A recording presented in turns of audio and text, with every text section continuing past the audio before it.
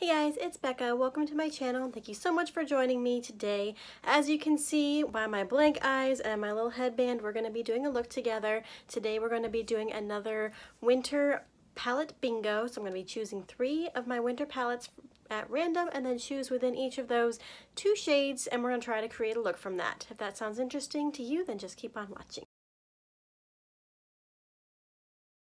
I really like how this little series combines 2 of the things that I like to do to play with my eyeshadows, and one is my seasonal lists and the other is my random number generator. So this one puts them 2 together. I picked 3 palettes at random. I'm going to pick 2 shades from each using the Pretty Random app, and then we try to make a look together. So I've already picked them out and we're just going to go one by one with the palettes and showing you what the shades are. So 2 of these are palettes that I've never used on my eyes before, so I'm pretty excited about that.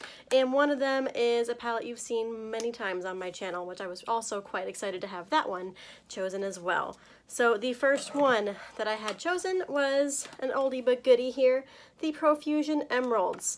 And this is what it looks like. There's a little bit of a spoiler there because one of these shades is in my pan, those eyeshadows right now, but that is not the shade that was chosen for us. We had shades 9 and 10 chosen. So I'm going to go ahead and swatch those. One is this kind of teal green matte. So that's what that one looks like. I'm going to build that one up a little bit for you. There we go. And then the other one is Galaxy, this really pretty kind of brown green turquoisey shift thing going. And oh wow, okay. And that's what that one looks like. The next palette is one of my BoxyCharm palettes that I got way back in August, and I finally figured out why they gave me the Butter London Teddy Boy, this very wintry palette, back in August, is because they were going to give me a hot, fiery summer palette in the middle of winter. They gave me the Caliente, so I guess they thought they were making it up to me. I don't know.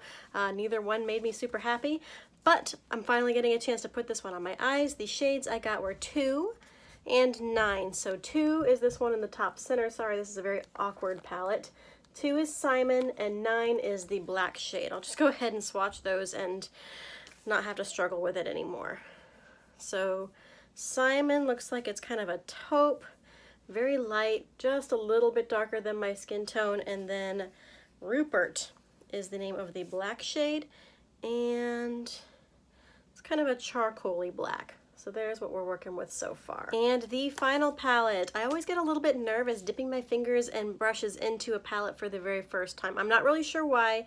Hopefully I'm not the only one that's like that, but this one here I've never swatched or anything, and it is the Bad Habit Supernova palette.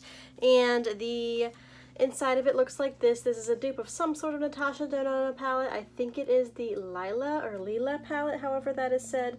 The shades that I have chosen are 5 and 11.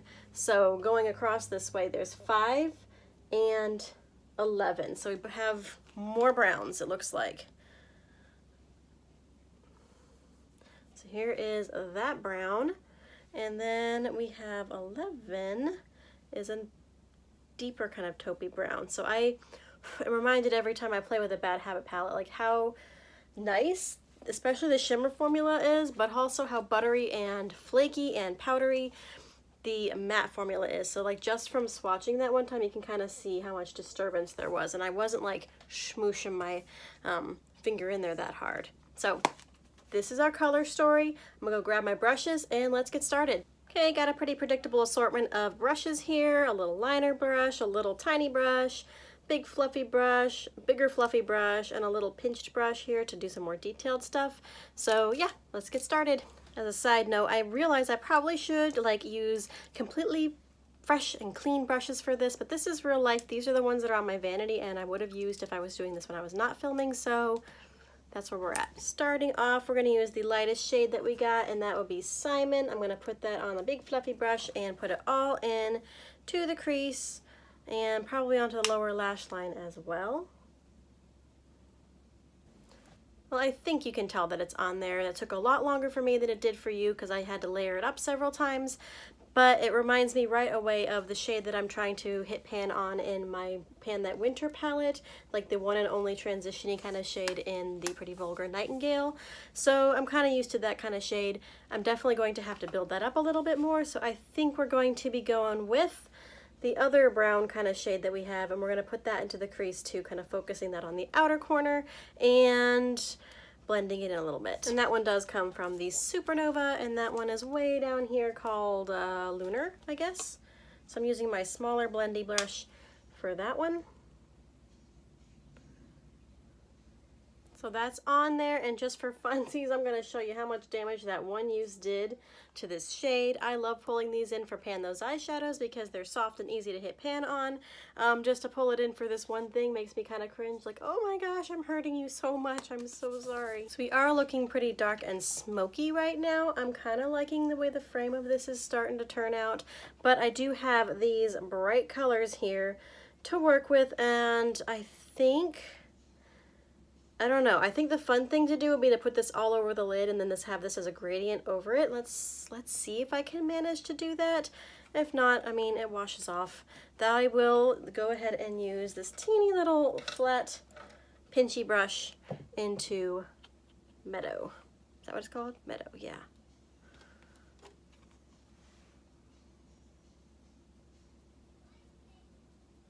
So the brush was not giving the color payoff that I wanted, so I have been just patting it on with my finger now, and I'm liking that opacity a lot better, but now I'm dealing with some bright green eyelids.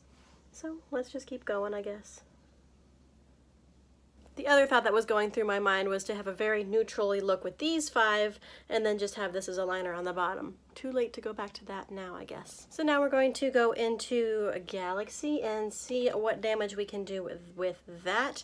As it is a shimmer shade, I will definitely be using my finger for that one. I'm going to start it on the outer corner and then I guess kind of see where I go from there.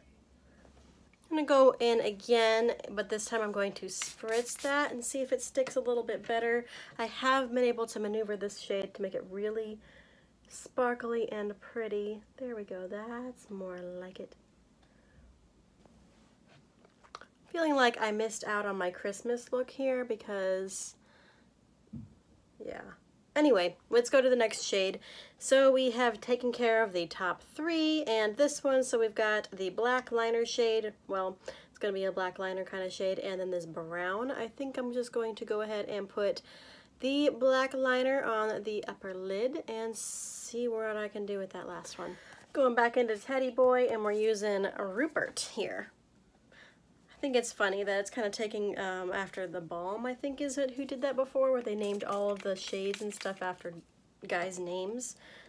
So these are a bunch of very old-timey names. We got like Freddie and Archie and Rupert. So there we go. Kind of stamp that in there. This will probably take quite a long time. Just gonna go ahead and keep on using that liner shade, and I'm doing that on the bottom. I'll smoke it out, and you know what? I'm just gonna veto that last shade. And that's okay, I guess. I don't want to use it. I did okay. I used 5 out of 6. Gonna go ahead and put on some mascara and maybe a little bit of some kind of brightening thing on the inner corner here because I feel like we're sorely lacking that.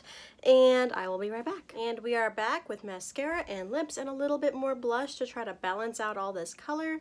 But I think I probably would have done better to just go ahead and keep with a neutral look on top and a green liner on the bottom, but I am not hating this look, especially now that I've paired it with this really dark red lip with this green Reflect lip gloss on the top to kind of like pull it together. That kind of sounds a little bit fun. I missed out. I should have worn this like at Christmas or something, but that's okay. I'm wearing it now, and here we are all seeing it together.